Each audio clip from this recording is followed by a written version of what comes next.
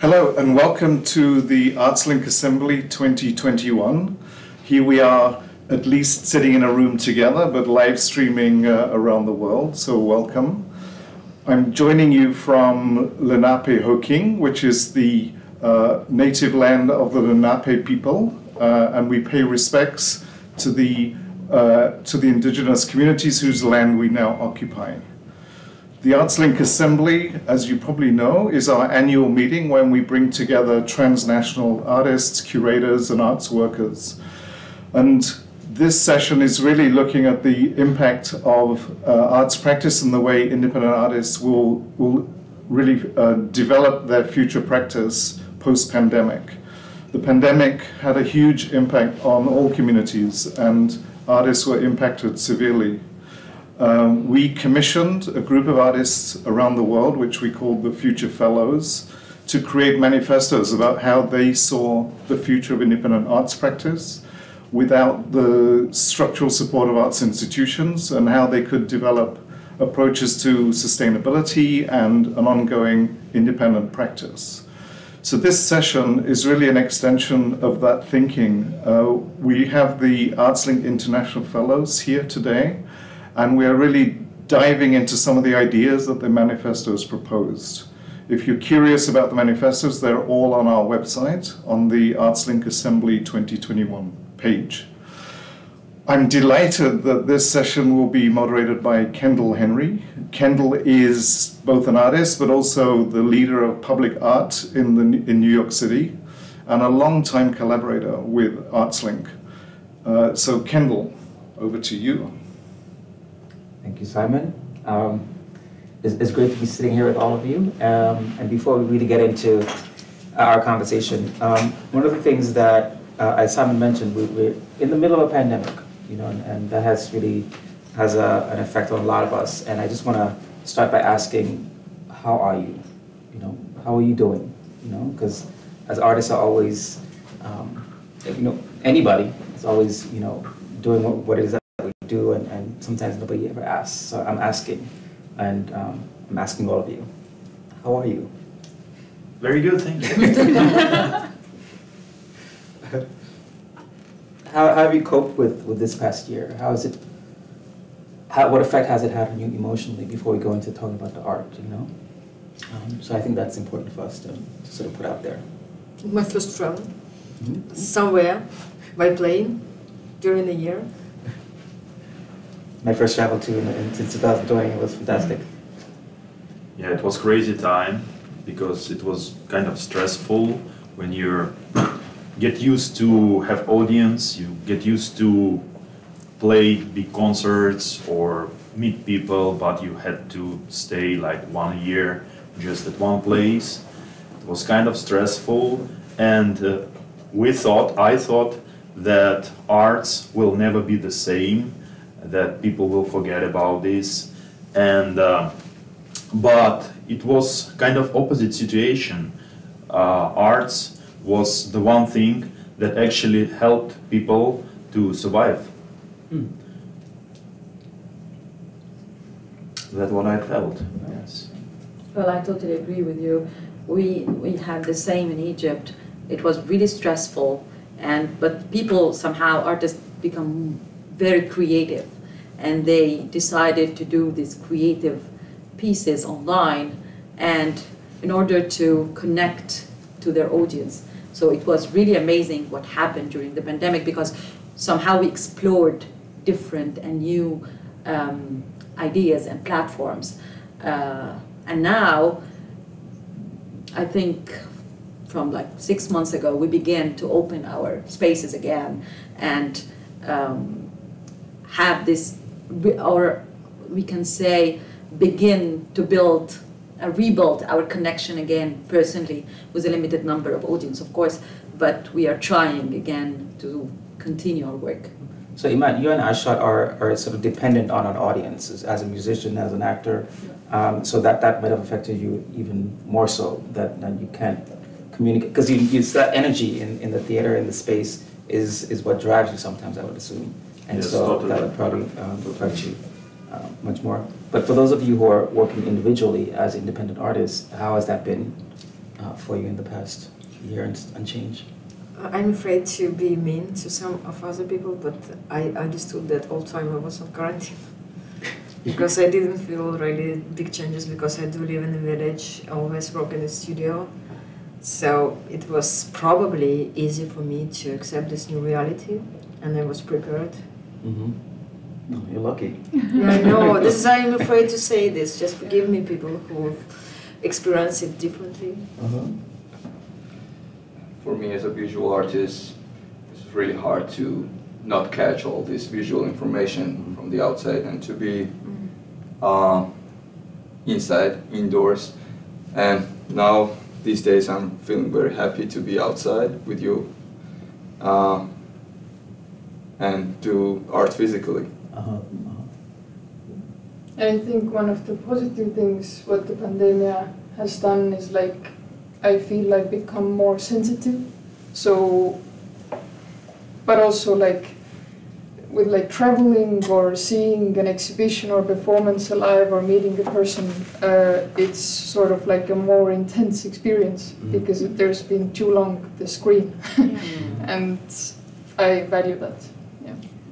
For me, my practice relies on gathering people and creating tables of sharing food and sitting together. So somehow the pandemic was quite a moment for reflection. But as well, it had its good aspects because I was rethinking this need of us sitting together. So I wanted to create tables with more intimate interaction. So I changed the number from 65 seated guests to 20.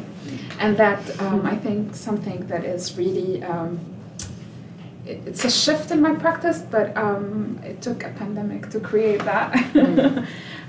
And so I'm hearing a lot of, and I've had the opportunity to speak to some of you yesterday and about your practices, but how has that shifted? And for you, it's sort of like, you know, making it more intimate, and as a result of that, you've discovered, oh, this is a little better.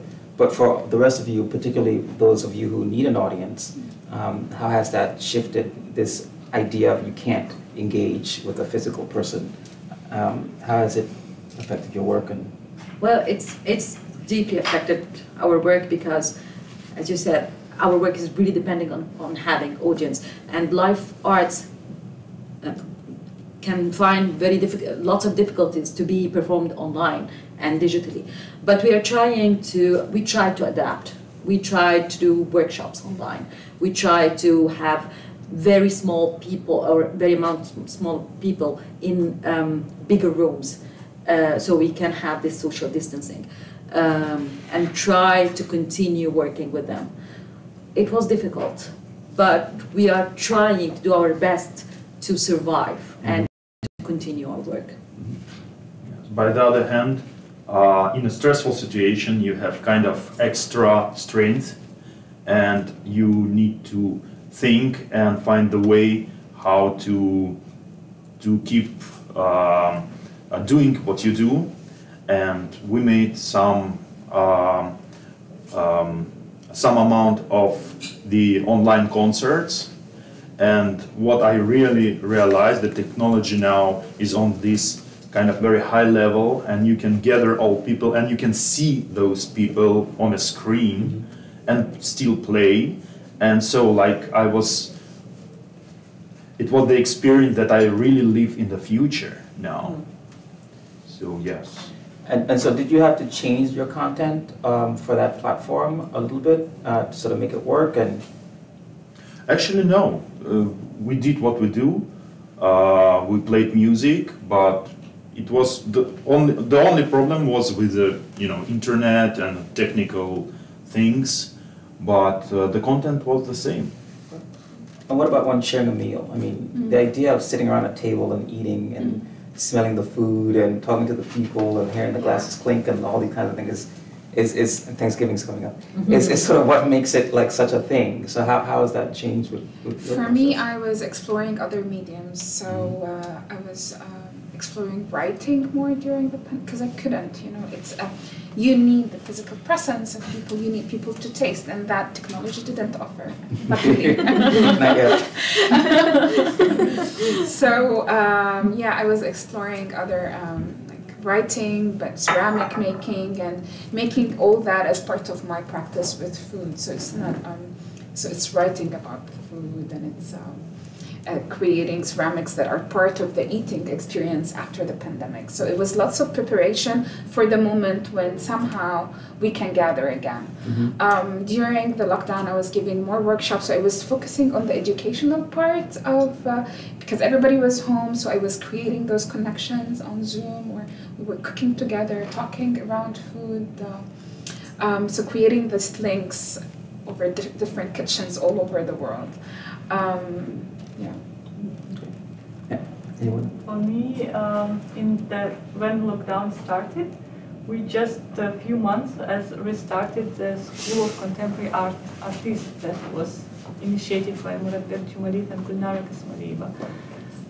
So we just continue work on with our students, and for all of us it was very important because everyone had some kind of emotional, support for each other. So we felt like we are together. So, and that's why we just continue to work also with our students now because it was so strong, effect on everyone, and we were really staying together. We had like our meetings every week, and it's really like they were also transformed. So they were like. Some of them even like left their jobs and became like artists. So we was like, what we are doing actually with people. So it was very important for all of us. It was a lot of Zoom meetings, and actually, video calls have become my guilty pleasure. Oh, you like that stuff? Yeah, but it's a secret. Don't tell to anyone. When in Georgia, exhibitions were like forbidden. In this period, I tried to expand my practice, did some site-specific works in public spaces like metro stations. And for me, actually, pandemic was kind of a part of surviving, which really worked for me to expand my practices. So Zoom was your guilty pleasure. We're not going to tell anybody. Yeah. But a lot of people saw it as for good or for bad reasons, whatever, saw it as an opportunity to reach new audiences, right? So all of a sudden, you don't have to travel to go to a concert or go to the theater. You could sit in your living room in your pajamas and experiencing the artwork. So how many of you see that, let's say, the after pandemic, post-COVID or whatever, if that's going to happen, will sort of carry on doing some of those virtual programming?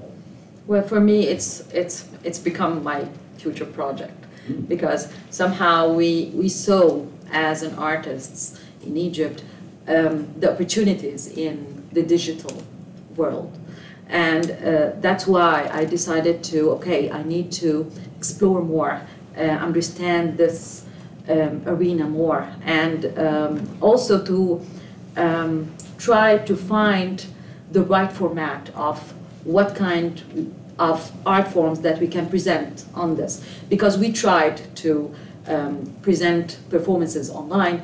It was good for a while, but somehow we began to lose the interest of our audience because it's a live connection, it's a live performances we cannot do all the time online.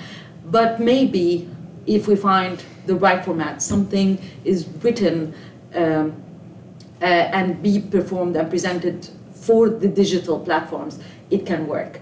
So this is my research now, and I'm trying to do this with my team in Egypt, how we can explore this arena more.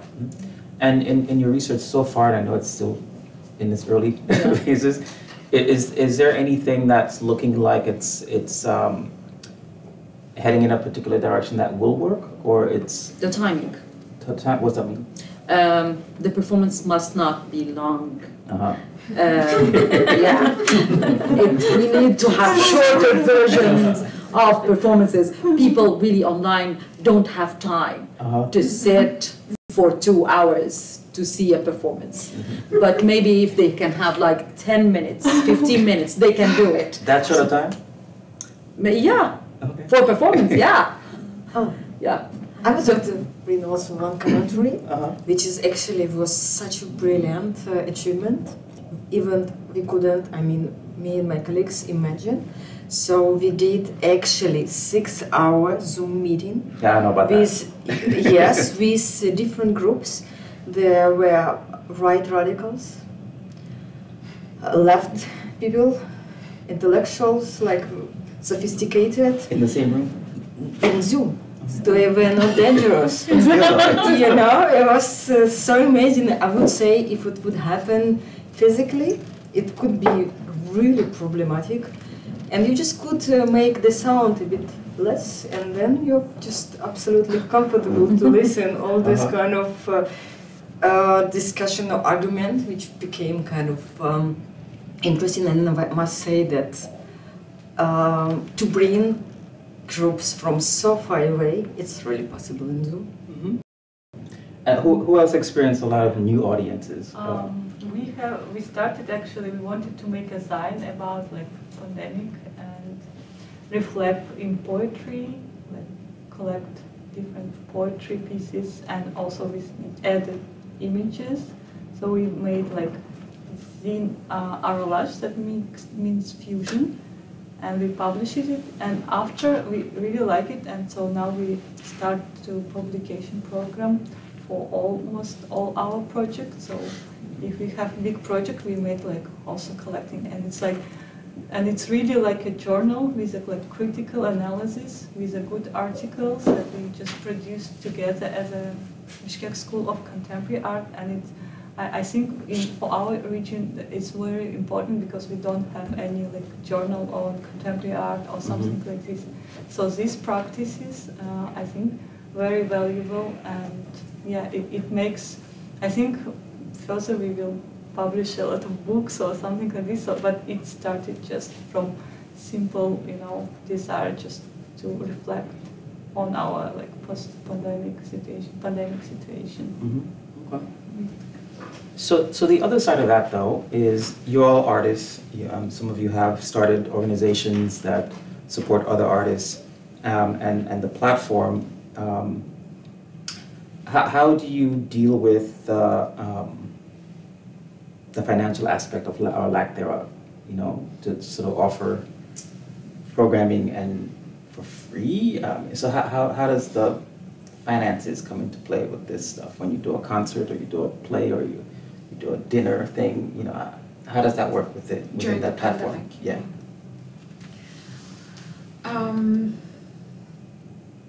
Well, there was a nice thing that people were paying for the time that you would spend on Zoom when you give a workshop.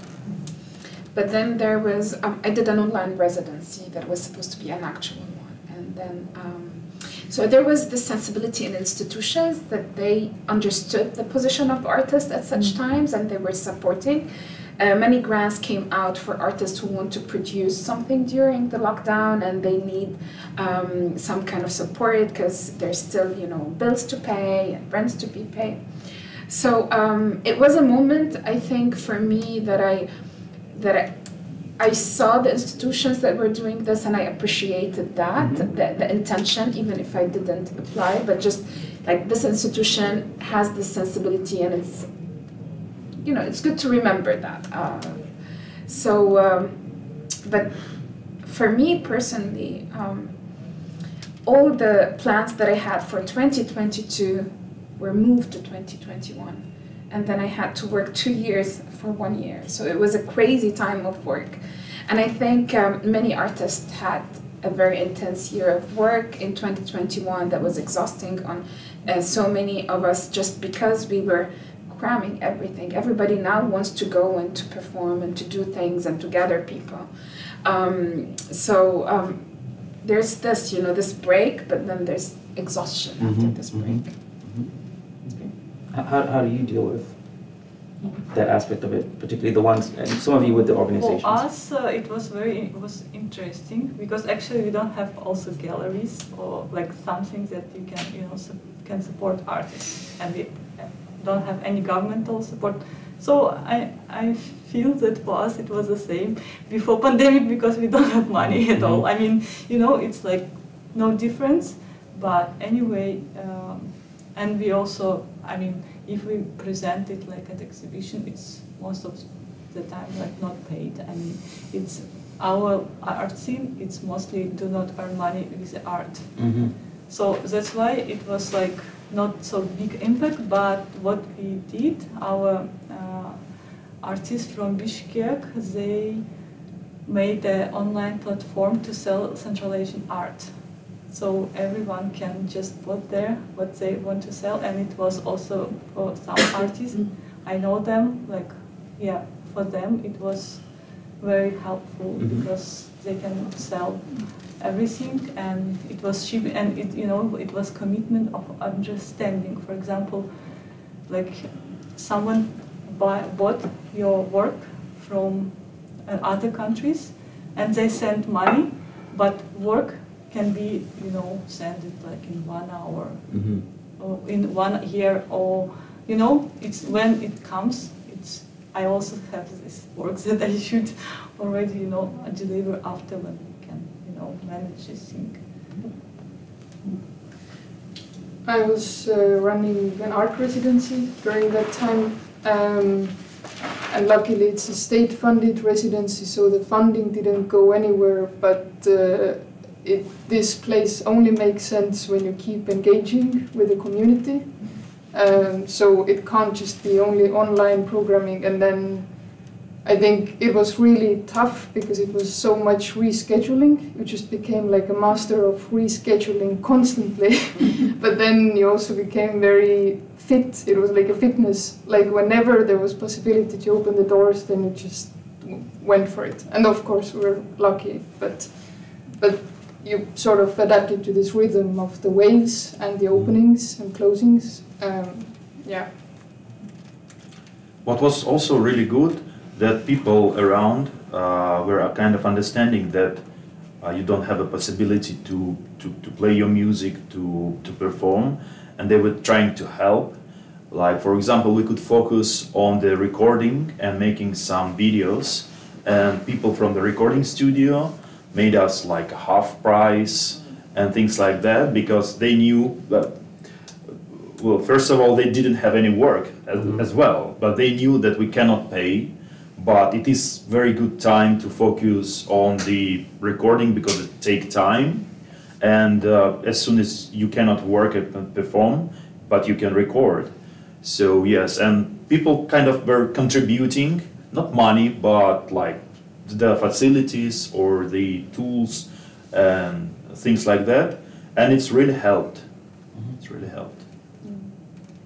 Rina, you talked about you're appreciating some of the institutions supporting the artists, right? And there's this, and that has happened quite a few places. It happened here as well. But it was interesting when I was reading or listening to some of the Future Fellows manifestos, is sort of the separation from the institution with the artists and artists having to work on their own. And so I'm curious from all of you, what is the role of the institution in your practice, or what should the role of the institutions be in your practice? Or how should institutions support artists? There's 3 different kinds of questions there, but I'm just curious. Who wants to start? I can start. It depends also what kind of institution, because it's a very important question, because sometimes it can be institution like Garage in Moscow that really like run with an So people who don't know what Garage is, so explain a little bit. Museum of Contemporary Art Garage in Moscow that run by Abramovich, like oligarch, and they have super horizontal relationship, vertical relationship, and they really using and exploiting art workers, and if they do not like something, they can just kick out the person that was my friend. Like he just threw them away without any kind of ethics and whatever. And they also paying, like, it's quite higher salary for Moscow, but they ask them do more, you know, they're really exploiting art workers. And it can be like institution like Hyde Park Art Center in Chicago, where I was for my residency, and they have really like, I mean, even like structurally it's like vertical, but I mean you feel very horizontal, like with all staff members, with all team. You feel like, you know, like person-person relationship, that no one just put them higher than anyone, and they really support, they really care, and yeah, it's very, you know, very comfortable to work with them, because you know, you trust each other, and you just have a main goal, you know, to make this work better. But yeah, and also if like in our country, it's mostly like self-organized institution, and it's also good. I mean, but they are quite small and very like vulnerable for any kind of financial questions, because there is no any finance usually. So you should somehow manage these. So in our country, we can say that institution growing, it's like development. But I really don't want have something like opposite this very toxic relationship in art, you know, art production, because it's really, you know, I met such kind of things a lot, like also Bach Foundation in Moscow. They made like festival during like 1 year almost. They were preparing festival about migrants, and one day, like 1 week before, they just canceled it, and they didn't inform participants. I saw it in like their Facebook. You know, it's very crucial questions about institutions. Thank you for raising this, but it really depends what kind of institutions. Yeah, and I know that some institutions, and we're using that word institutions very broadly, think they're doing something good for the artists, but without asking the artists if that's what they want. So again, I think it's a very serious issue to sort of bring up, and particularly if those people who want to support artists are listening. So it's important for, I'm really curious, what does that look like for instance, I can make a commentary about German fund, who actually asked me and other 2 colleagues. They said, oh, we had to make a conference. It is not going to happen because pandemic. We have this Zoom. Maybe you can do something with this Zoom. And we suggested them to make kind of activistic project to collect different stories from different groups in Ukraine, how they actually less or more suffer of the pandemic. And then it became such a beautiful initiative, which is almost anthropological research, how different groups actually receive this challenge. And we are working till now on this project, and they found more and more money and give us. And the moment we are preparing comics, which we is going to do after interview with scientists, of course, about how immunity works and how vaccine actually works in body, and all the story. It's kind of in a very ironical way, and then funny heroes which we invented for each this element of immune system. So, and this doctor said, oh my God, if I would be minister of this kind of we got this new department in Ukraine, which is kind of defends the problems related to pandemic. I said, oh, I would hire you. Artists are really great, actually, people to make society not polarized, but to make it more soft and create a platform to listen everyone.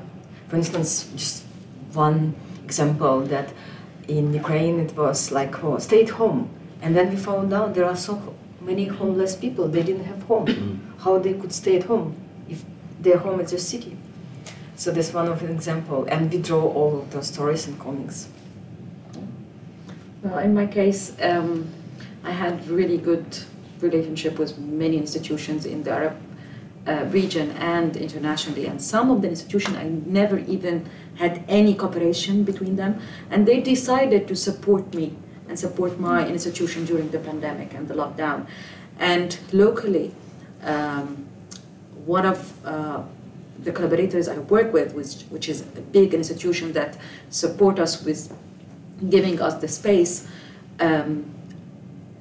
during the pandemic, at the end of the lockdown, they decided not to open their space for events, but they wanted us to continue our work there. So they opened their space for us, of course, after using the precaution measurements, but they opened the space and they asked us, okay, you can come and continue your work.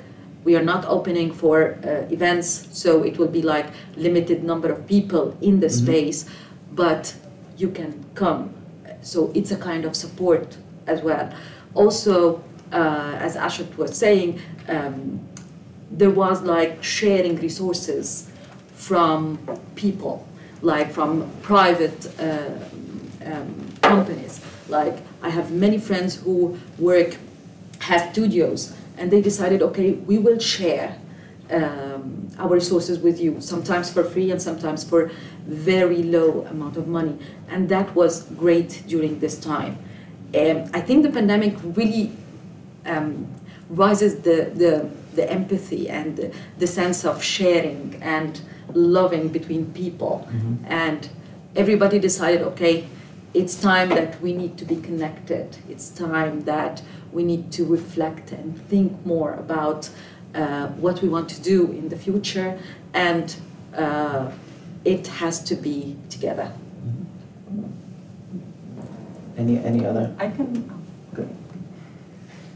No, I just want to underline, I think it's so important that every art institution would sort of reconfigure itself what it was before pandemic and now during or after. Like you can't continue. There's just some moments in life or in the world like 9/11 or this pandemic where it's like, please don't continue the same way because the world has changed. And yeah, I just want to point out there was an amazing residency from Finland, Kone Foundation, and they turned their whole system so that they let artists to turn their lockdown into a home residency. So they were funding artists to do a residency in their home, and I think that's like an amazing example. You just have to trust, because artists will keep working. It's not like now it's lockdown and now they're sleeping at home. No, they are working at home.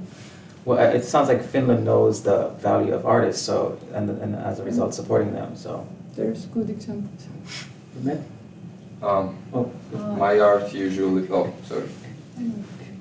usually needs money to produce it. So in this period I had to take some money from institutions. Yeah, but sometimes I'm saying it's a bad thing. We're just trying to find out what the problems are. But sometimes I wish to just live in the village and do music as Katja does, or go in the nature, just eat mushrooms and fruits, you know, and just be with the nature without anything else. That sounds pretty good, you know. Yeah, right. Yeah, and it was obvious that in this sort of time you cannot be just an artist or just a musician doing your music and that's it. It was all about the collaboration and supporting. So I think everyone were understanding that, and we were supported by Embassy of Switzerland, who supports arts in our region. And the project was to, because of, in many cities, the theaters, because of the pandemic, were dying. No one were like in the theaters, so we went with a kind of rock tour, but in the theaters. So people could come, remember that there is a theater still, and but like enjoy also the music there. So it was, everything was about the support. So yes, that's why it was very important.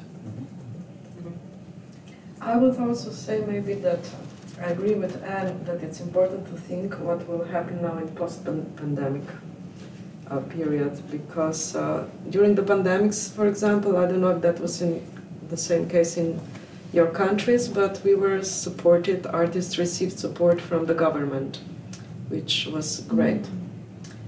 So almost a year you received like a basic salary.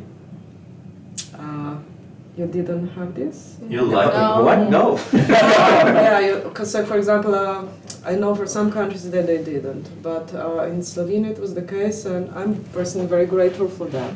Some people thought that it's not enough. Of course, it depends on the expenses that you pay in life, but that was really good to, like, you could continue your work and you received like a basic salary, which was the first time, you know, for the independent artists supported by... Everybody's looking at you like that, like, you know, weird, like, because not everybody, no, I don't think many people get that. Yeah, it was supported by Ministry of Culture. It was for the artists that are, you know, part of, supported in general or accepted to be part of Ministry of Culture as independent artists. Not everybody is there. But there's quite some people, I think 2,000 or 3,000. I mean, Slovenia is a small country. This number doesn't mean a lot to you. But anyways, that was really good. But now it stopped. So, and in the case of independent performers, you know, performances drop down. So now I think it's a little bit more worrisome how things will go on, because there are less performances, less concerts. Things really change in that field. I would like not to be mean to my country, to Ukraine. So we got a tax holiday, artist. Okay. Also not bad. Tax. Tax holiday. But no you taxes. should pay a lot of taxes. But anyway, we do. But so we could not pay this. It's again some support. For artists or for everyone? For artists, you had to apply what kind of interpreter you have. It was depend what kind of activity you have. So this was, so it's only in Ukraine? You didn't have this? Everybody's surprised by what? I know that in Germany they really also like support artists, like just giving them salary, and in our country there was no any support. Sometimes they brought like some bags of food for poor people, but it was only things that they really supported for people, like in any kind of people. And yeah, from international organization with whom we work, like in Central Asia a lot, only actually CSC ArtsLink supported artists. They gave just some stipends for artists, and it was only one they really like, well concerned. And Kendal, tell us how it was in New York City, how it has changed. During the pandemic? Yeah. Yeah, tell us.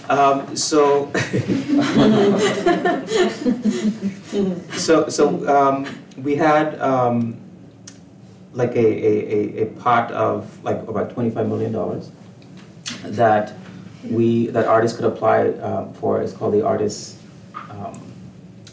Core, and so these are like $5,000 grants that artists could apply for through NIFA, one of the arts organizations, non-profit arts organizations here. The way it worked is that so whatever an artist does, they have to have a public component, and that public component could be anything. It could be you have an exhibition of your work in your living room, or you could sit in the corner of the street and sing a song or something to people. So it was left very loose and open. So anybody could apply. There was no you didn't need to prove you're an artist necessarily, and then it went into a lottery, and then you were given your $5,000. Yeah.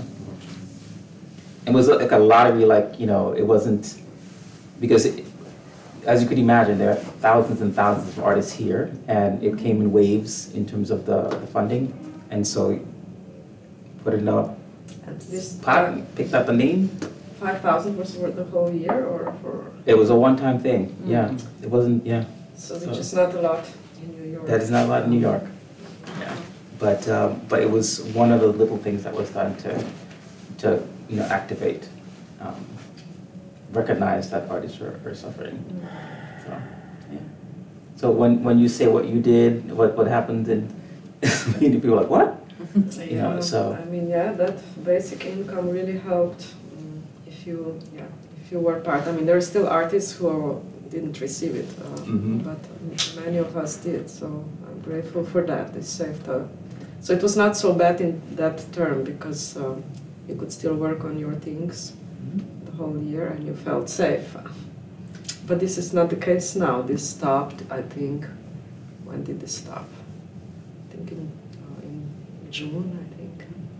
So what I'm hearing is it's very important that, you know, institutions and governments support artists, but in a way that allows them to do what it is that they do, you know, to some level, not control content, like what's happening in places like the Garage or institutions like that, but just allow you to do what it is that you do, because, you know, arts is very important to a cultural identity. But did the artists, for example, that didn't get the support in here in New York, did they shift the jobs, or how do they survive? Well, it's always, it's a thing, it's a challenge for artists to survive here anyway. You know, this is New York City, where, you know, the food is expensive, the rent is expensive, and artists have something that we call dual rent. You know, if you have a studio and if you have your home, you pay 2 types of rent, you know, and if you don't have a studio, that limits the type of work you do. So there's a lot of complications in being an artist in New York. You know, the city provides some support in many different ways, like subsidized, along with some businesses, subsidized studios through programs, and all these kinds of things. But it's never going to be enough, right? So during the pandemic, yes, a lot of artists suffered greatly. And some of them have moved out, and only now people are beginning to come back slowly. But what was really surprising is that there was a lot of opportunities as well for artists to do work, and artists took it upon themselves mostly to organize, which is again something that a lot of artists are deciding to do. You know, they came together and, you know, they had artist talks on Zoom. You know, I attended many of them throughout the pandemic, and it was great because new audiences were gathered through those different formats, which is why I brought up that question, but it was fantastic. But yeah, you know, I think we all need to do more, particularly those in cities where culture is a huge part of it, and we do a lot, but I don't think it's ever enough. It's going to be enough, so, yeah. Which brings us to your residencies.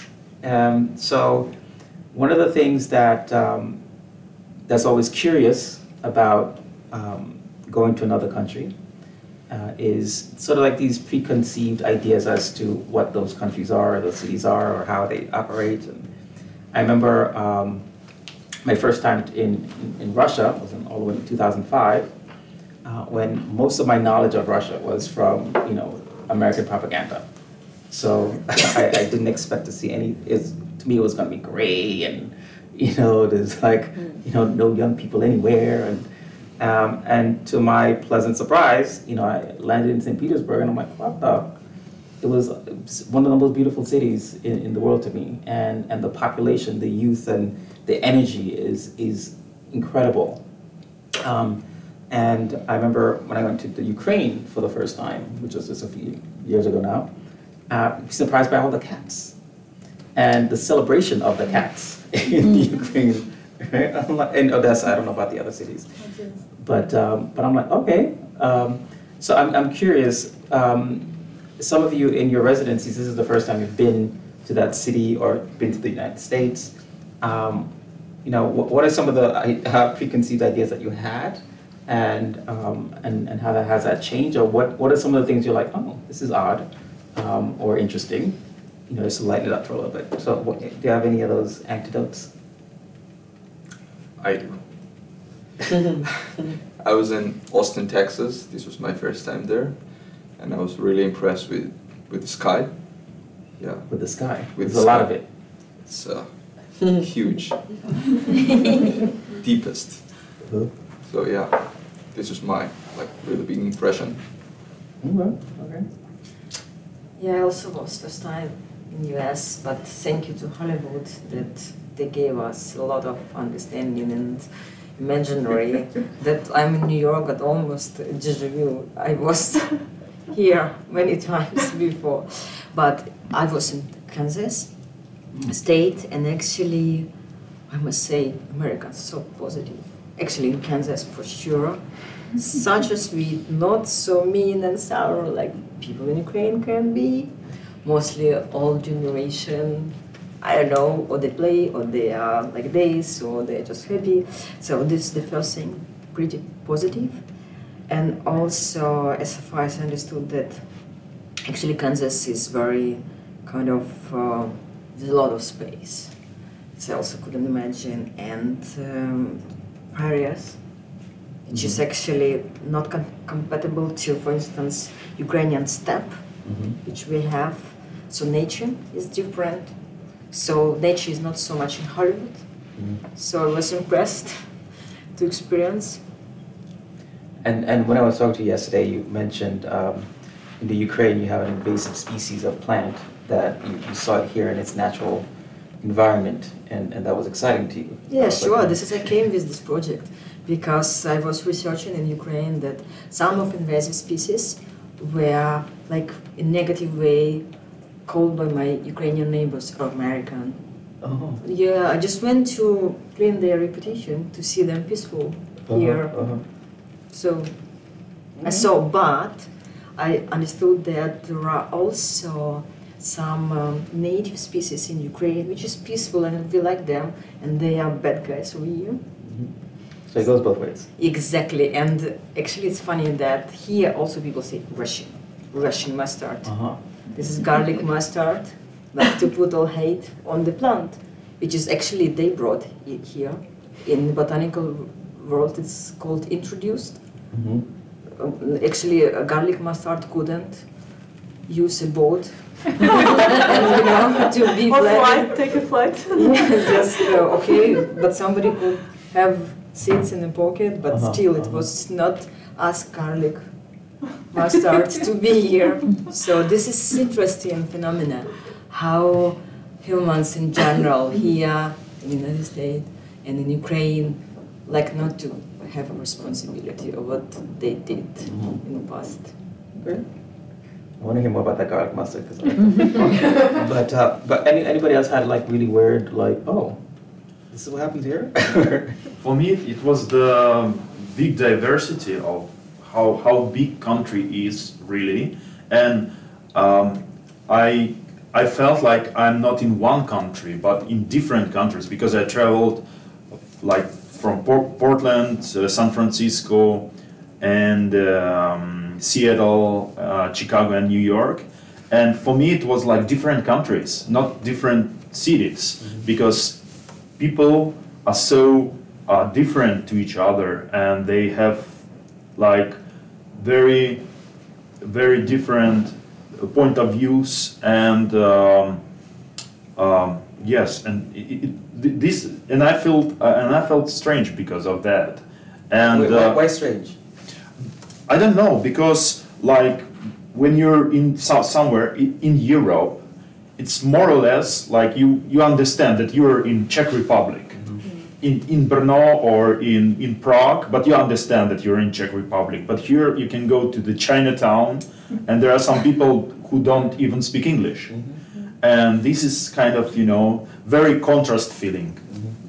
It's interesting. It's interesting.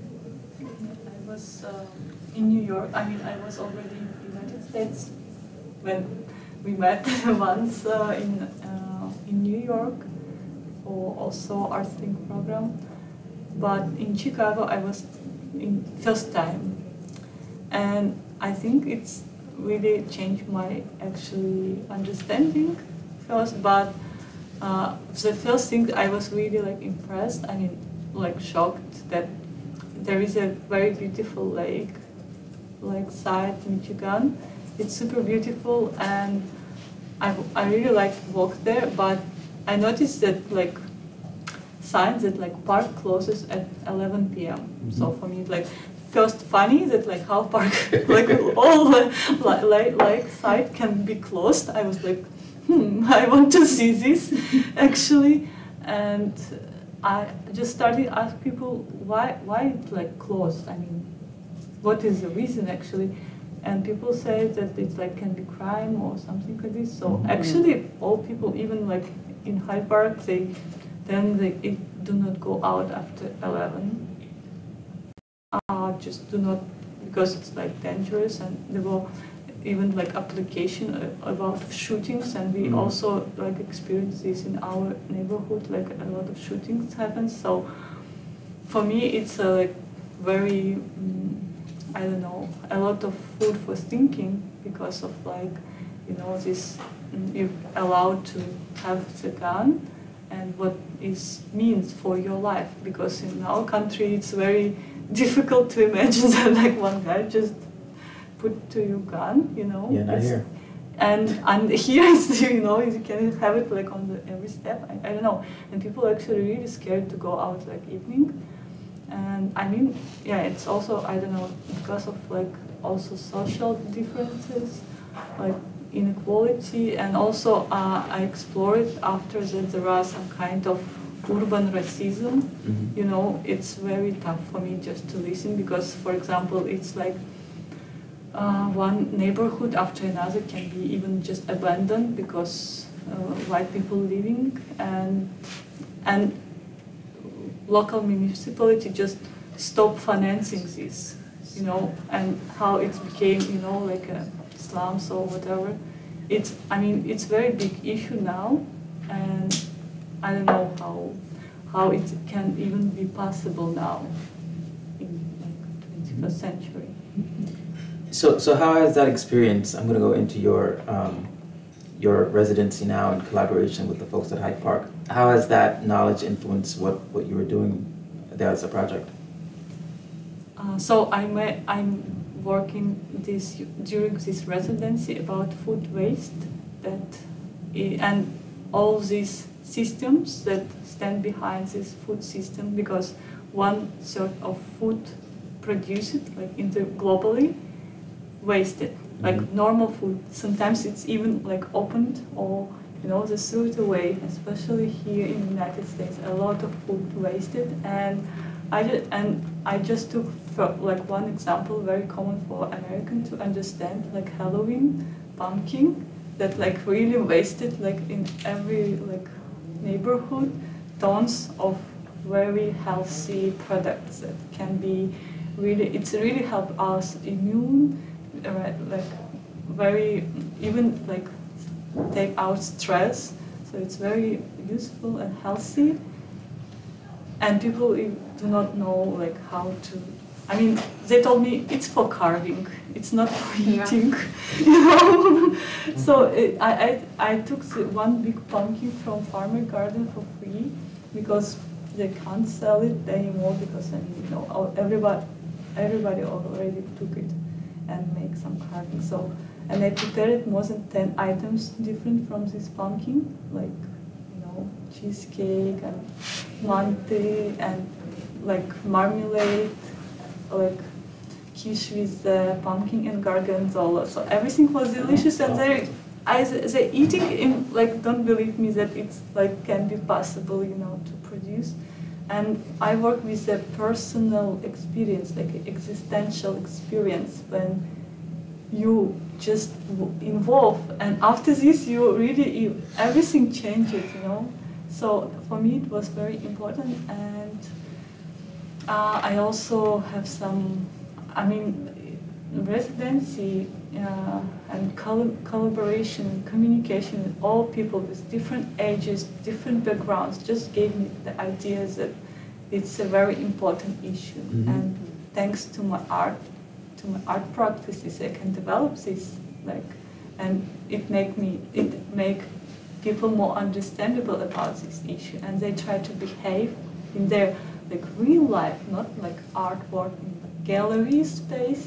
They really act like differently. So for me, it's the most important thing. I will not look at a Halloween pumpkin the same way again, because you're right. It's just a whole bunch of. This is actually a food product that is just wasted. It's just thrown out as, you know. With the other collaborations in your residencies, if you could talk a little bit about that, like what have you done? I know you've been trying to solve the issue of, or explore, research the issue of remote working, for example, and how has that been?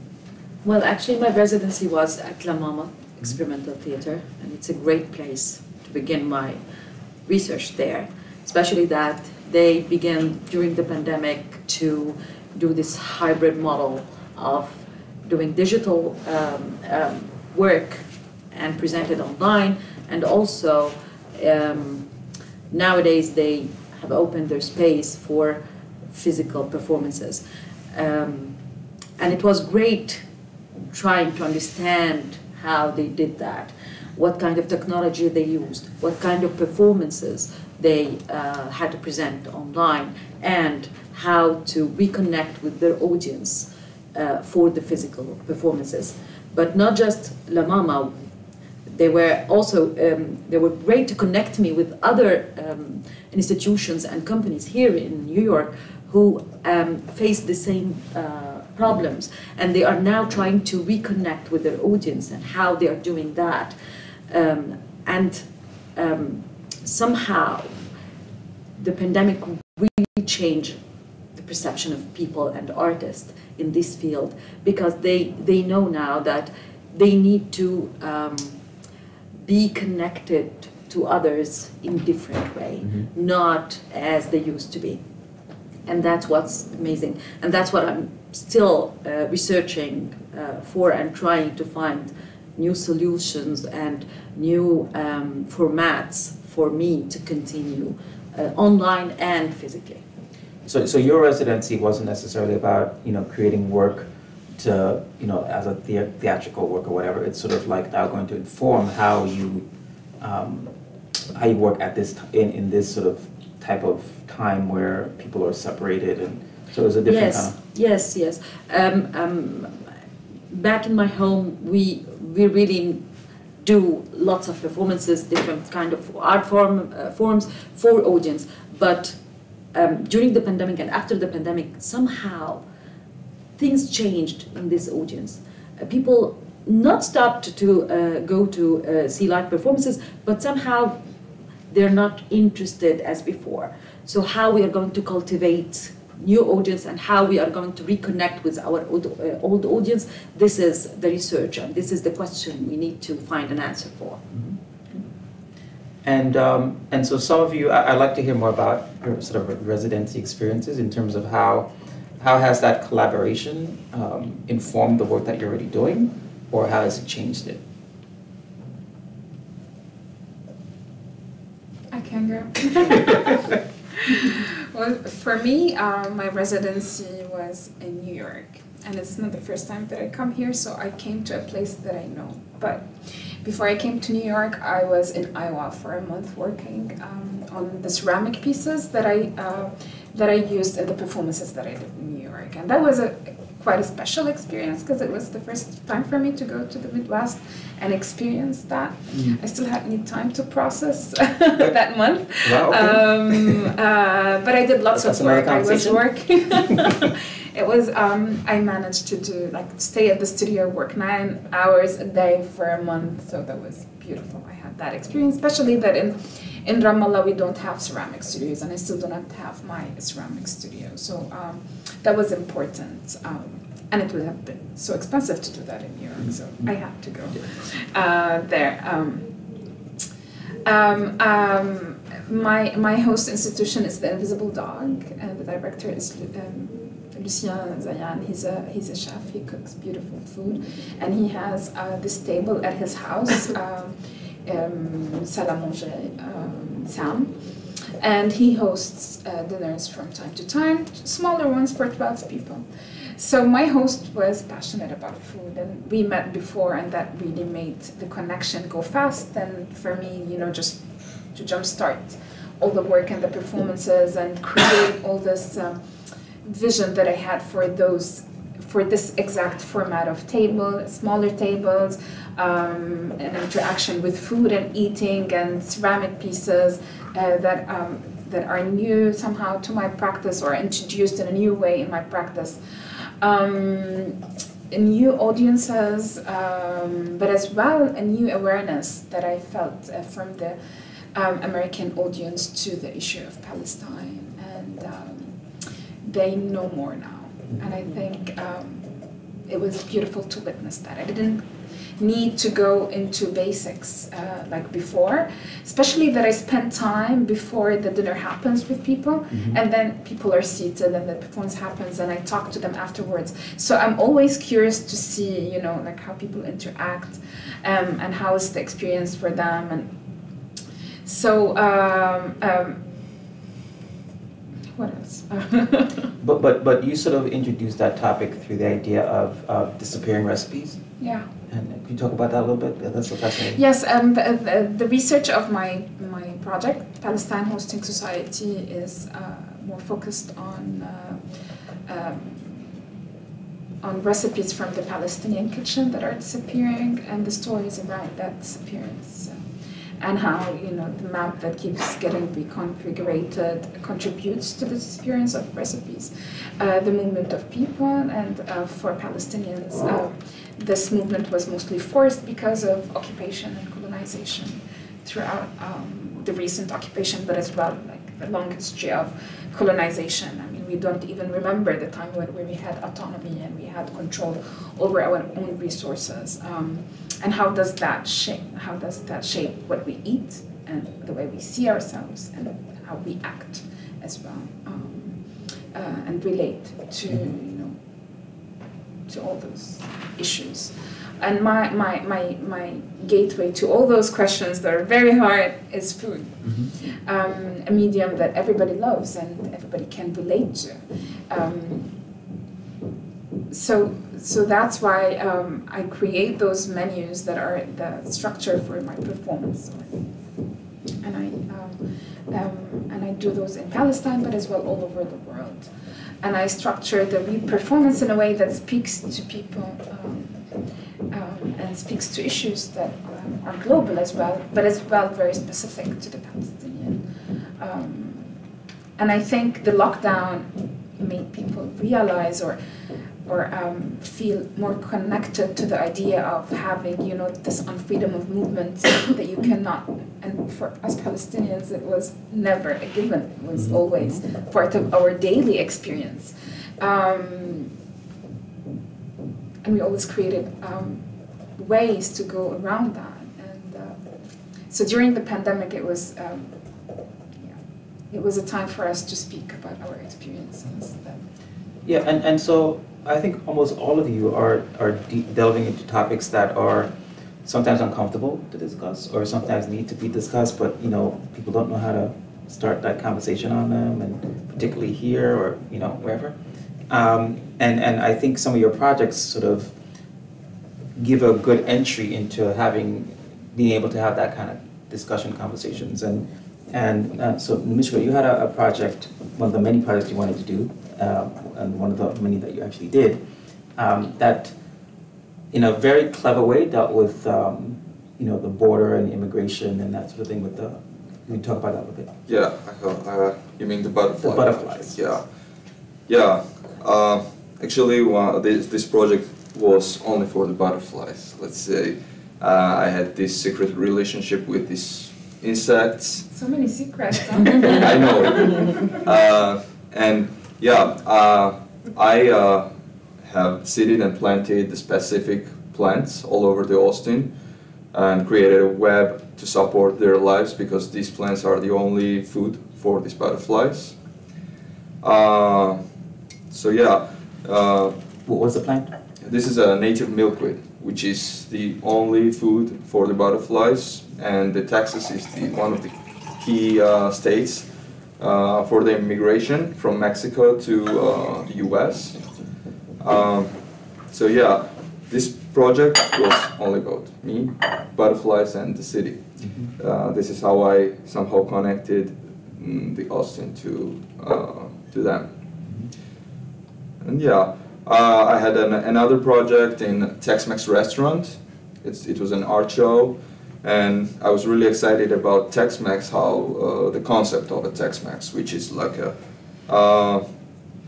how two cultures like Mexican and American cultures are creating one in this, and I think like culinary is one of the human's greatest achievements. Indeed. Yeah, and food talks a lot about all these cultural layers, and I try to pull up some of the subjects out of them.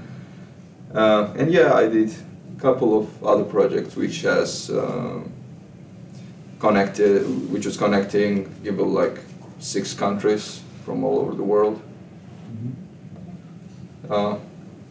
Yeah. And Katja, you've been very quiet over there. I'm just really interested in what you've been doing with the Native Americans. Yeah, my house was the Institute of American Indian Arts in Santa Fe, New Mexico. And I work with poetry and music. I'm setting poetry to music, and I'm focused on the interpretation and delivery of poetry through music and through visuals. That I think expands the message and of poetry. So I also work with threatened languages and cultures. Like my past project was based on gypsy poetry from Balkans and Eastern Europe, and it brought me to native poetry and native languages, and it was a very rich experience. And yeah, I noticed there, I mean, I find this culture to be absolutely amazing, and it has so much wisdom to share concerning environmental wisdom or human values. And I notice also that languages actually are threatened there, because, I mean, apart from the institute where I heard few times only that students use the language in prayers or, you know, in greetings, they communicate in English. And in Santa Fe, I just noticed once that there were 2 Navajo women speaking in Navajo to each other. Otherwise, it's English, which I think somehow should be protected. And here is my project is connected with that, because next year starts a decade of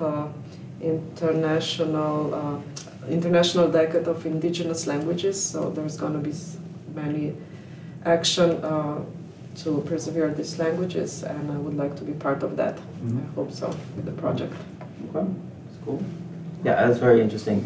Sort of this sort of lost languages and lost recipes, and you know, start preserving some of those histories that are just disappearing. Yeah, I think arts are for that. No, it's important to stress the things, and through arts, through music, through visuals, through many things, so people can also be part of it and be aware of what is happening. So we, as an artist, I think we want to stress that and speak about these things that are beautiful and important. That's great. What a drama, right? Not even artists, just philosophers. I know, yeah, I cannot speak for them because I'm not a philosopher. And Anne? One of the themes that I've been dealing with during my residency, so I did the double residency, the first part in Triangle Arts Association in New York, and then Grand Central Arts Center in Santa Ana, California. And one of the themes that I've been following and dealing with is migration, following my own great-granduncle who migrated here last century. So, and through that I noticed or started to think about the global economy and how we created this system for us. And basically the big part of that is when the invention of a container was introduced. So I've been looking at the port areas here at the Staten Island area and New Jersey, and then also there's kind of like a spectacle in this moment on the Long Beach on the west coast, because all the container ships are sort of piling up there and just idling in one spot, or I don't know, many months probably.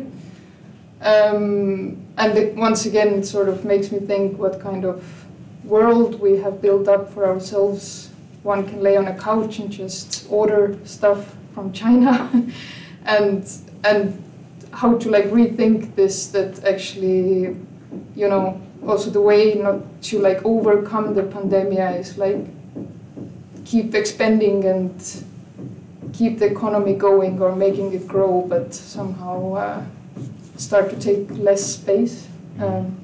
Yeah, maybe it's very Eastern European thinking, but yeah, that's something I've sort of been concerned with based on the spaces I've been spending my time. Okay. Asha, how has your residency gone?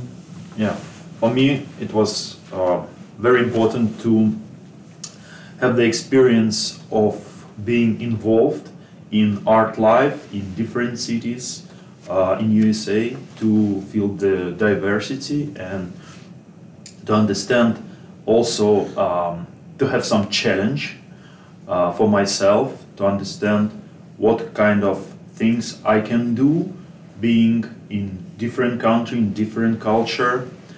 One of the challenges was my host organization was in Portland, and one of the challenges was to create poetry in English language, which is not my native language, and also the style in kind of American style, American poetry. And we did collaboration with Meimi Takahashi, who was my curator, and she's also artist, and she made a kind of passport shape poetry book where I put my poetry. And it's also kind of the issue for my country, because somehow every time you need to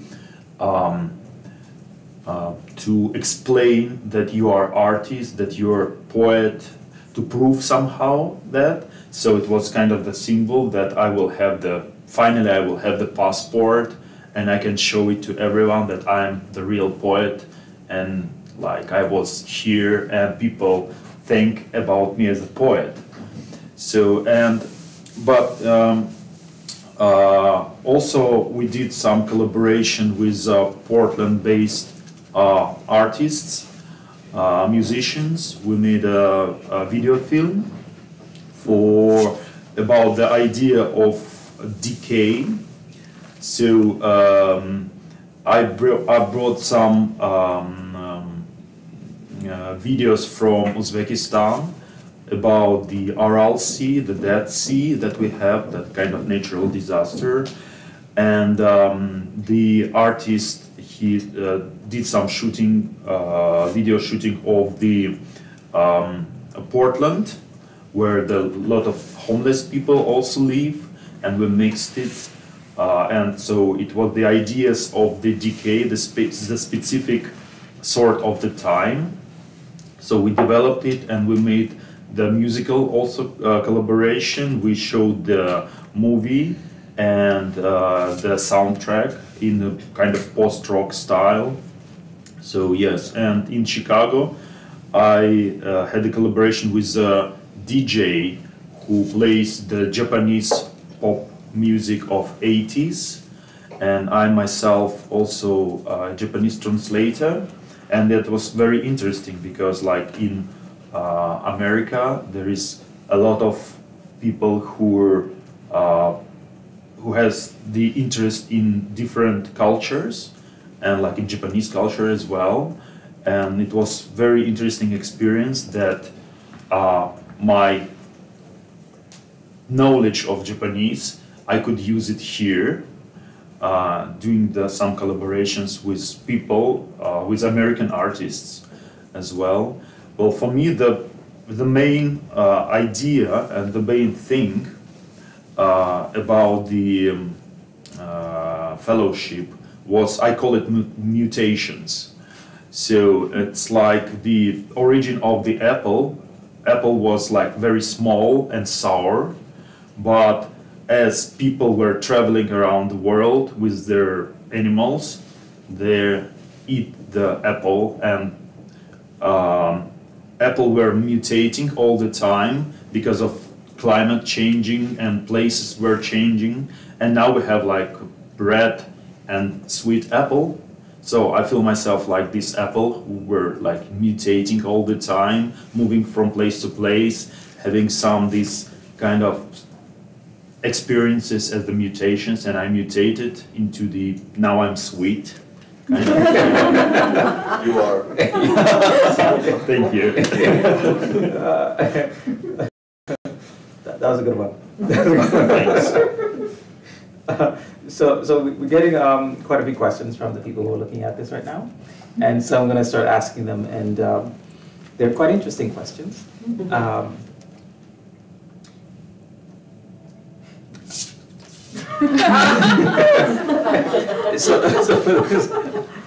So I will start with this one. So the question is, so I think it means, why do communities need artists?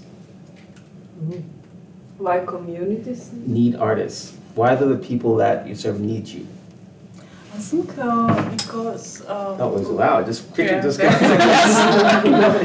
yeah, because I'm working actually with You know communities, you know, for example, actually my residency here was like one of the part of our big project, Trash Festival. So we started in spring and we will finish it in December with a publication. So it's also about environmental issues. And we had like online, but then we went to the community in Bishkek, like landfill. We have this landfill, like very huge, and you know it's like 50 hectares of burning constantly trash. And we made an eco festival just in the neighborhood that like there. So it's very. And there are, I mean, people living there with you can't breathe there actually. It's very toxic, polluted air, and there is nothing. Even our government, we wanted to pay attention to the problem of actually this landfill, because our government took 22 million euro. That's like huge amount of money for our country, and to close this landfill. And it's still like 10 years it's burning and growing. So, and we opened we made festivals there, and we opened community centers there, mostly for children.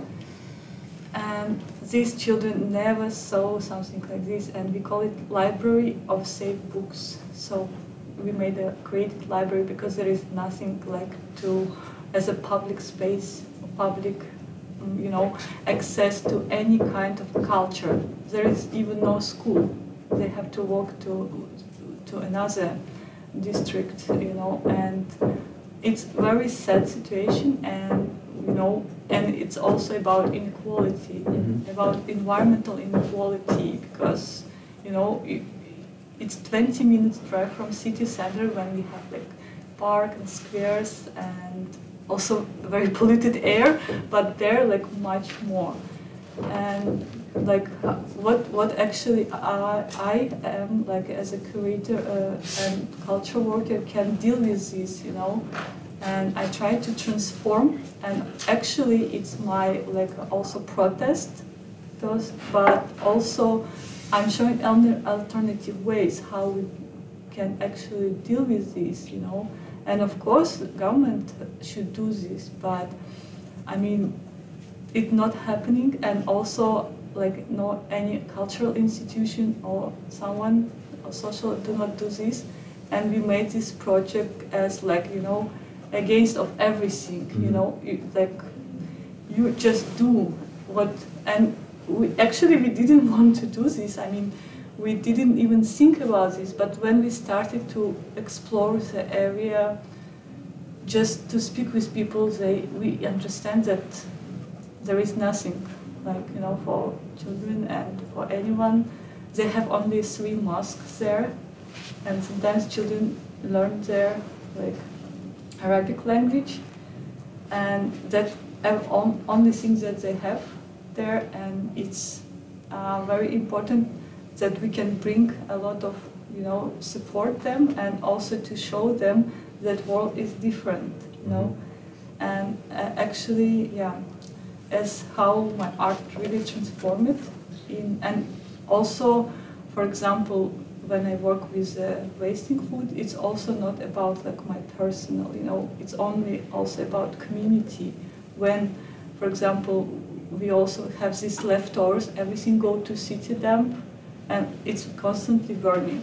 So we need somehow raise knowledges to, like, you know, to work with the people to create this community who can resist to all these situations. So, and how it happened. So we started just from food. We making now lessons, English lessons for children.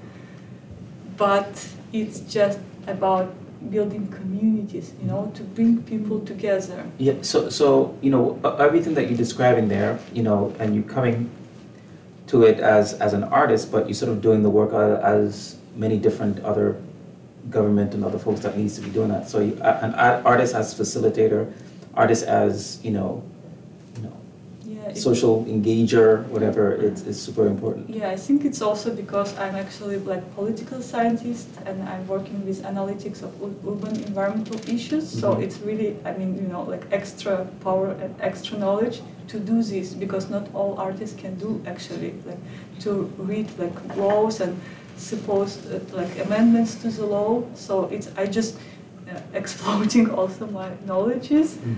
And we also work with like activists who make some petition on it. I mean, it's really, you know, like a multi-level process. It can be not only art or like some kind of workshops or only activism or just research. So it's like I just put everything there. But I think you're sort of redefining what it means to be an artist as well, and what an artist looks like. And I think when somebody asks that question of, you know, why do communities need artists, it's not just to make the walls pretty and to sort of make things interesting, but it's sort of like to really care for the community and sort of be that advocate and be the person that's actually going to do the work. And so I think you answered it in a very fascinating way, and as a way of this is why people need art. Anybody wants to take that one before I go on to the next one? Artist is the doctor for the community, I think, because, well, usually I also asked this kind of question, but it's more about poetry, why people need poetry.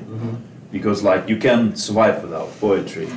And my answer usually is like, it's more metaphysical, but the poetry talks in the language of the soul, and the soul is immortal. So, and this language is much more sharp and than mathematics or something else. And it's very important to remember things that are hidden and they're beyond our reality. And I think like everyone at least once in the life we're experiencing something beyond, like, or having the will to do some poetry or art piece or something else. And without art, without poetry, without anything else, that's something that makes us the human, really, the real ones. Without it, we will be someone else, but not the human, the 100% human. So that's the answer. That's my answer. That's my answer too. Artists are the soul of the society, people. Soul. You can't live without a soul. Preaching to the converted here, of course. So let's get another question. Why is it important for you to network with artists in other places in other countries? Why is that important? Basically, why is it important for you to be at this residency? For the mutations. Sweet apples. To have the sweet apples. But I have an answer, because I needed here in the United States actually scientists, American scientists, because I'm very based on research, and my host, the University of Kansas, it was rich place to meet different scientists in order to develop my topic, which is on the plant world. It's clear that if you're an artist, you can't have knowledge of everything on the biology, on anthropology, on other kind of things. But if you get idea, you believe that something is over there, you should involve people who also spend a lot of time researching this topic, collaborate in a different way and find the space and being more listening.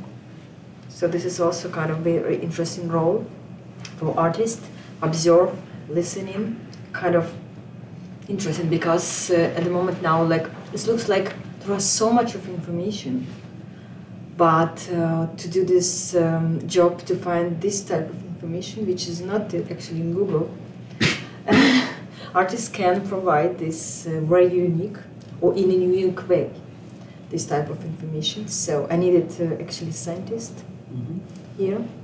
But I also think that, again, people, I think artists have this sort of way of thinking or the way of seeing that could collaborate with any field, right? With scientists, with sports, I don't even know.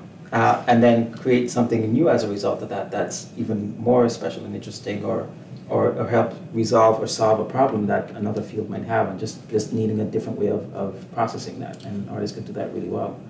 And I was very welcomed by scientific world because I was invited by postdoc from Department of Environmental Studies and KU to his students. And he showed me, oh look, and the artist, maybe.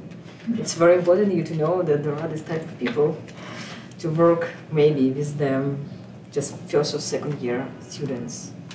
Yeah, it was interesting to talk to them. They didn't expect that they would receive an artist. And that they... Pleasant surprise, I would say. Pleasant surprise. Surprise, surprise. So anybody else, how, what's the value in this, sort of this collaboration? I think still the idea is quite common for some people, that artists are the people with great ideas, original ideas. They're these geniuses with like big highlights. Where's the lie? I don't believe in this. I'm coming from the field of performing arts, and it's all about collaboration and the matter of like how many, like, to create interactions. And even if you're a super solo artist in your studio, I know many of them who are really great, they need studio visits. It's just, yes, that's how your work evolves, and through these kind of conversations and feedback. So. I also have definitely answer. Okay. So, if so. Okay, because I'm working with the food waste, and I mean just global environmental like issues on food and food production. So it's really global issue. I mean, it's not like in only Kyrgyzstan we have this problem. It's really global system that like we have now, and we have like Kyrgyzstan like 6 million people, and we have United States like, and all like a lot of waste, food waste are actually here, and also this culture of wasting food.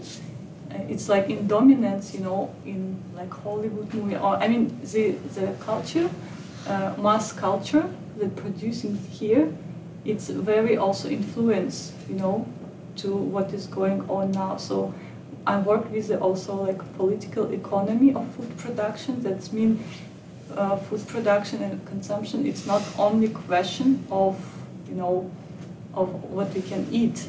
Actually, it's only politics behind.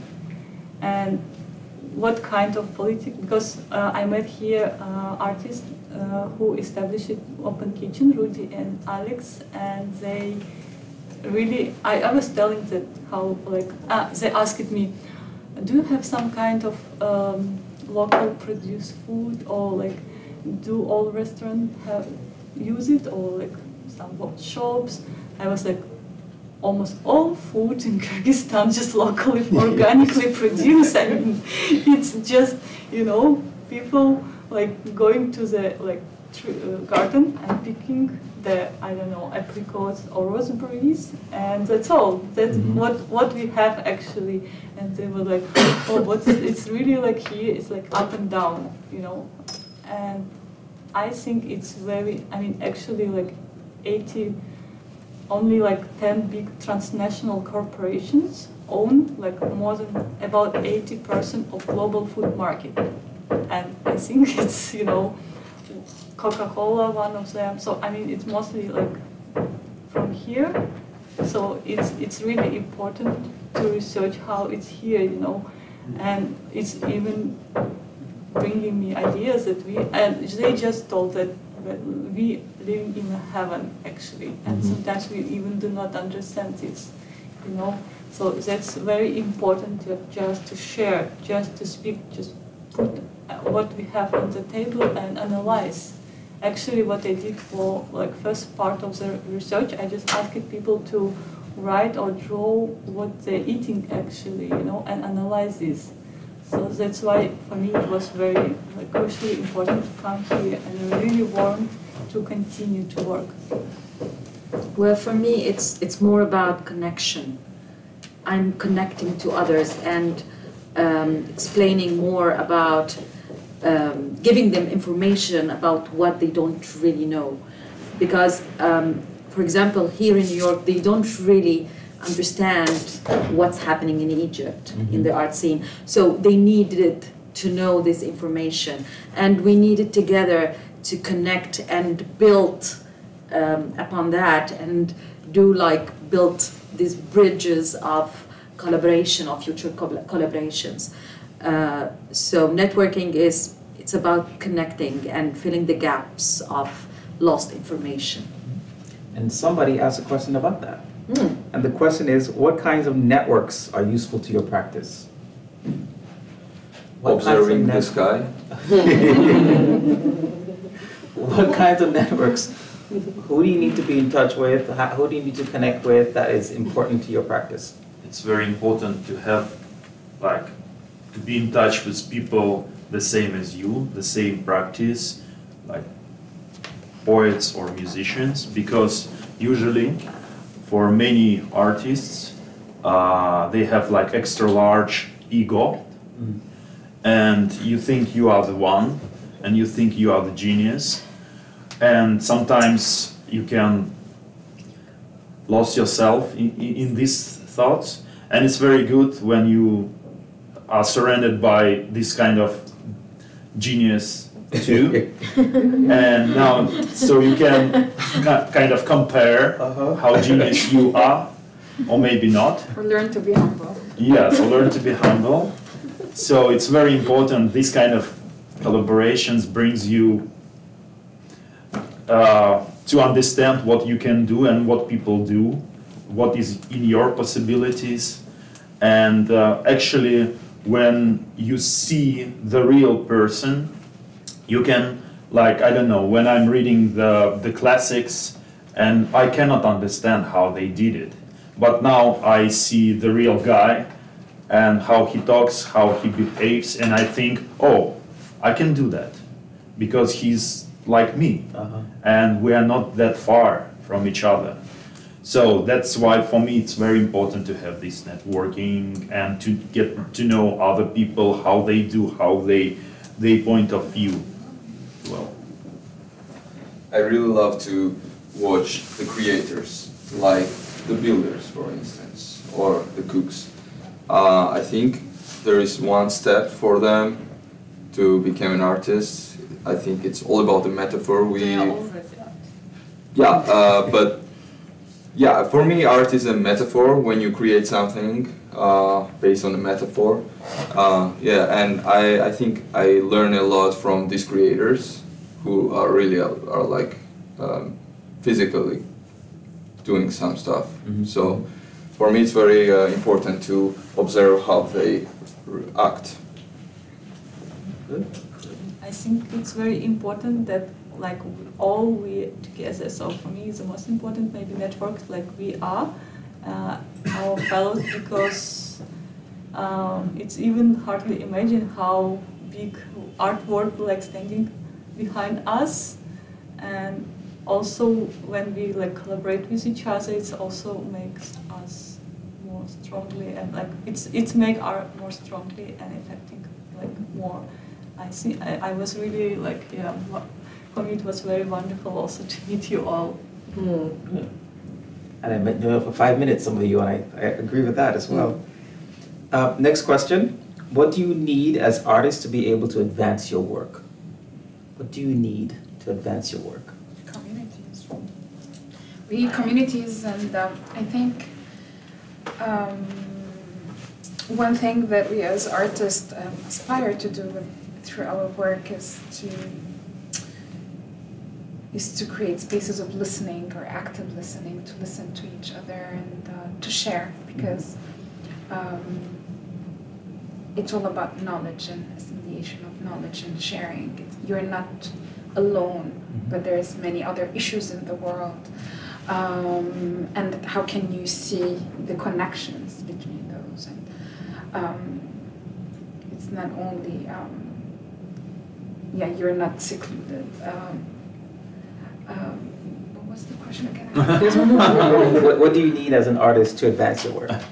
The passageways and networks, and a way like ArtsLink provided for us, this gateway, this ticket. Sometimes it's creating a path that we from there can take and create something out of it. Just Who's going to go after that? That's a good answer, though. So you need experience, I think, no? Experience and shifting your world, definitely. So when you say experience, you need people to afford you the opportunity to experience things, or you have to look for the way to get to that experience. So like everything what we have here, all of us through ArtsLink, it's an experience, very strong one. So how we got here, yeah, I mean, of course the organization helped, but we also had to push it to come here. So I think you have to go for it, and yeah, also connecting with the artists helps a lot. This is also experiencing each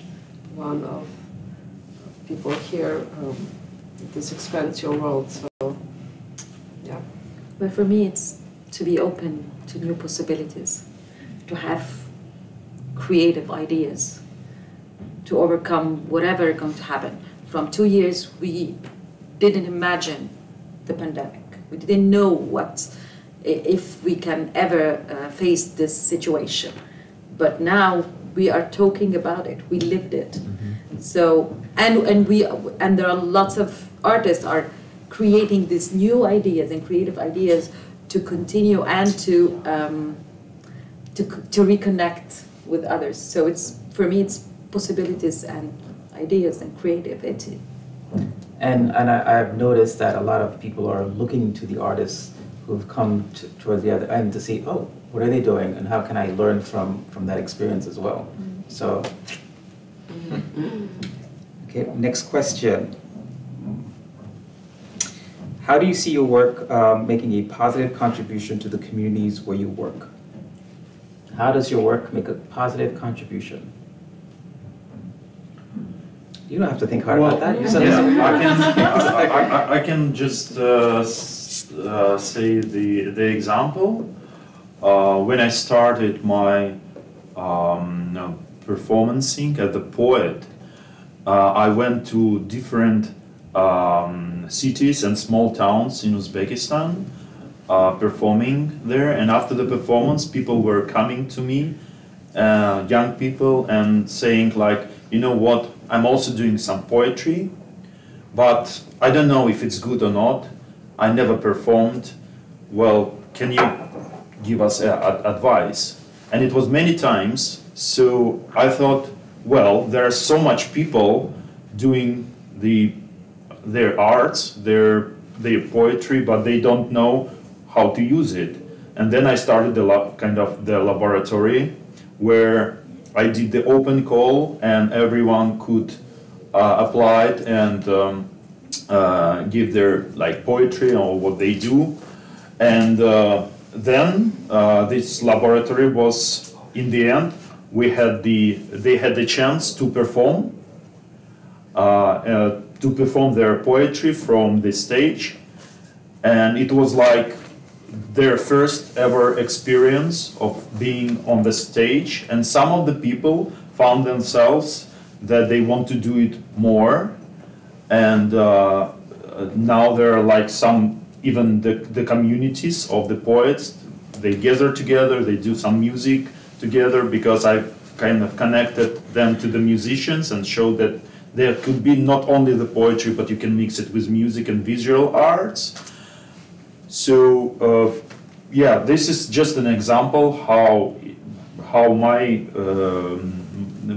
my performances help some other people to understand what they want to do.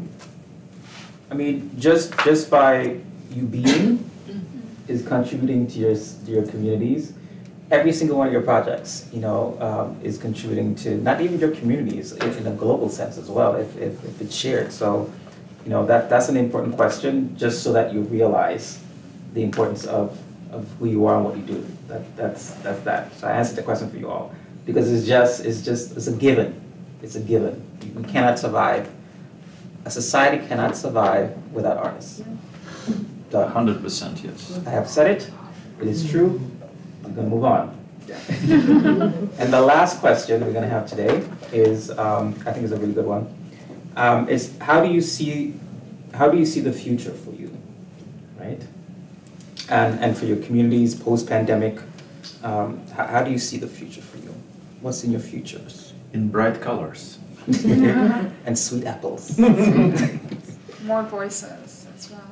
More voices. People, Elaborate on that. Yes, more people reclaiming their own voice, their own personal voice, and maybe the collective is part of it, but it's personal. It doesn't, you know, suppress your own individual voice.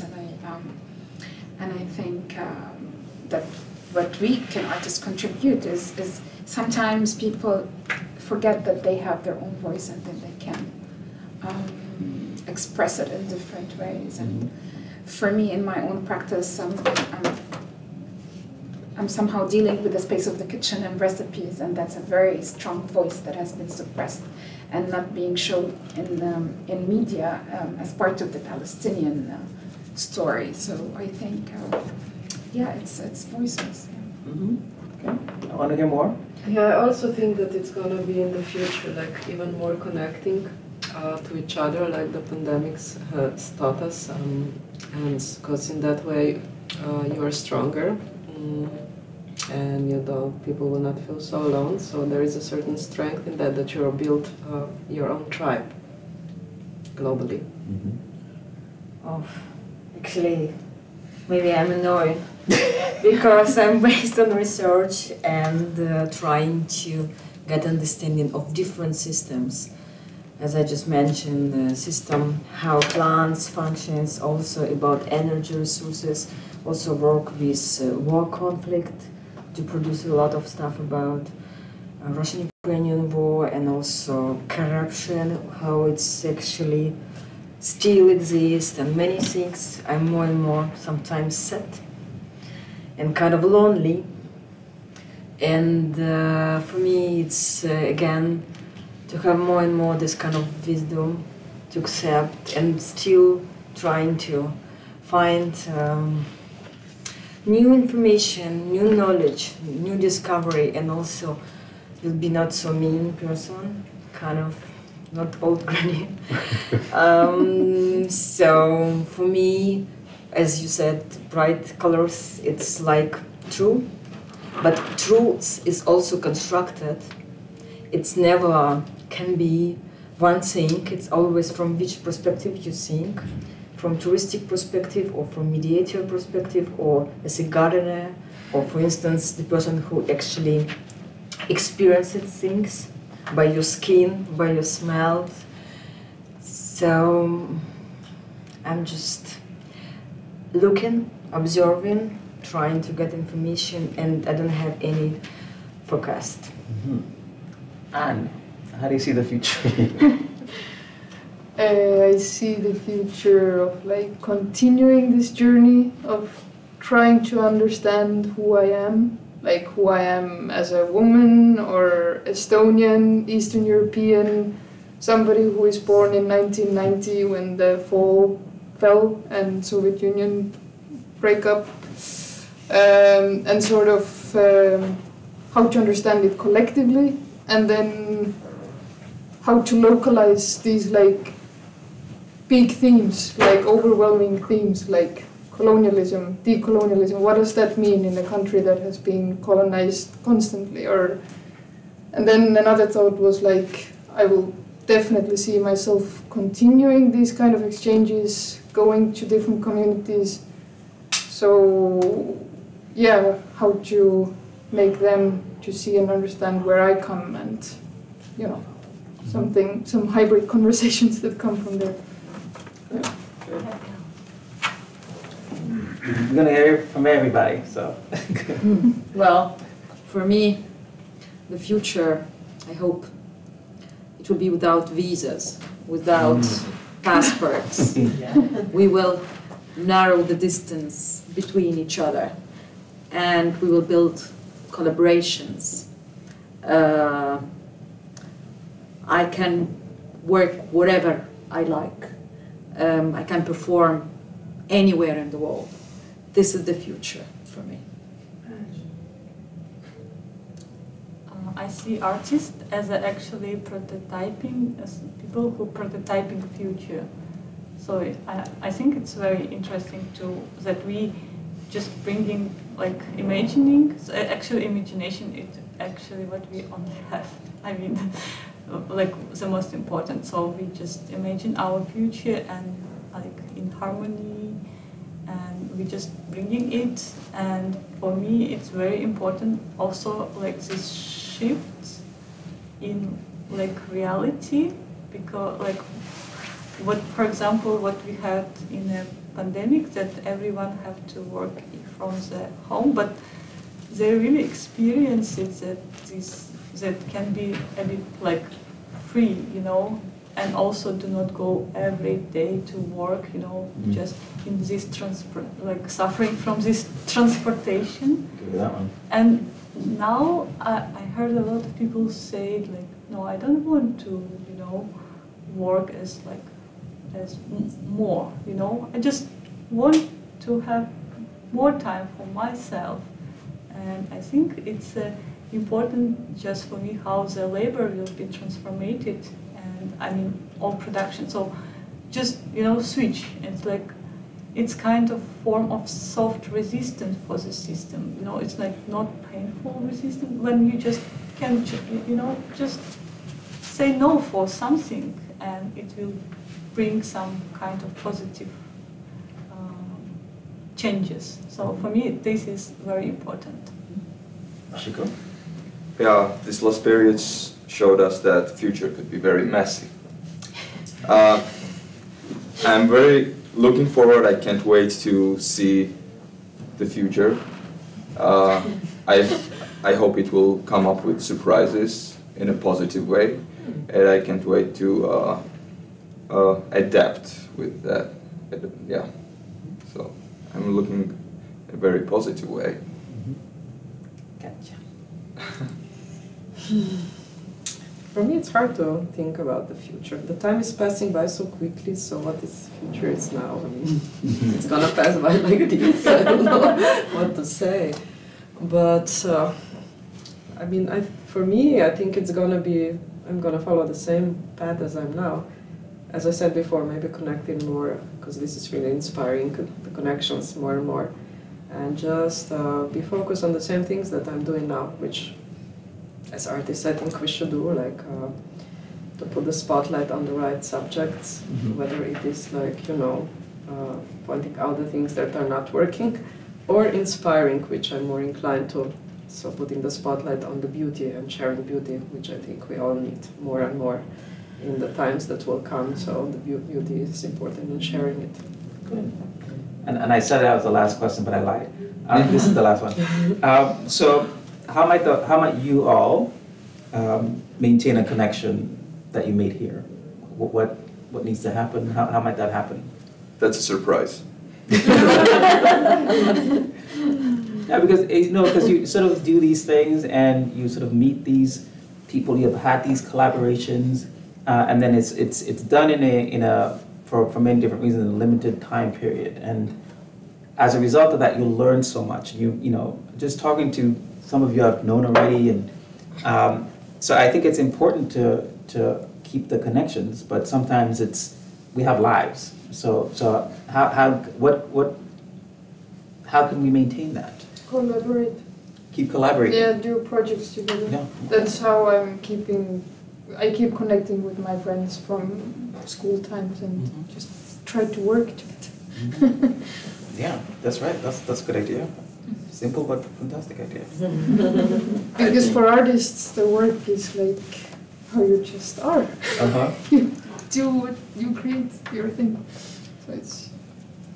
I think this all looks like a train named Desire, and I think we should desire all the greatest things in the future, all the good possibilities which will lead us to a greater world. And on that note, But I think it also works like a principle of the library. You have all these people like books, and you don't just forget these people because you're somewhere in a different place, but you keep it in mind, and in different situation you just can remind someone who was doing some things, and you can just email to the person. Like we done a project in Odessa with Mishiko together, and I always keep in mind that there is this kind of great artist, and if there would be a possibility, I would love to make a project with him. And it was surprised that he also was a fellow here in America, because I didn't know. So yes, and this kind of I mean that it's working by itself. You don't need to do something specifically, but once you know the person, one knows what he's able to do, you think how to collaborate with him, and that's it. I think physical connection is very important. So in terms of collaborations, yes, but I notice if you're not from time to time, or this can be years, see the person physically, I mean, the connection gets lost. So whenever you can, so this includes travels, I guess. No video calls. I mean, it's not. Don't break my heart. It's not the same thing, no. Still, for me, I perceive it like that. The physical meeting for me, it's important. okay. Let's meet. Yeah, let's Yeah. meet. Let's. Yeah. Well, if I'm to be so bold, on behalf of CEC ArtsLink, I want to thank you all for being such great artists, participants, collaborators in not just this talk, but in the residencies that you've completed. Because again, I'm going to repeat it: artists are the core and the most important individuals in any society. And so this is a good example of that. Everything that you're doing, the topics that you're discussing, the issues that you're bringing up, is so important. So thank you, thank you, Thank you. Thank you, Kendal. Thank you.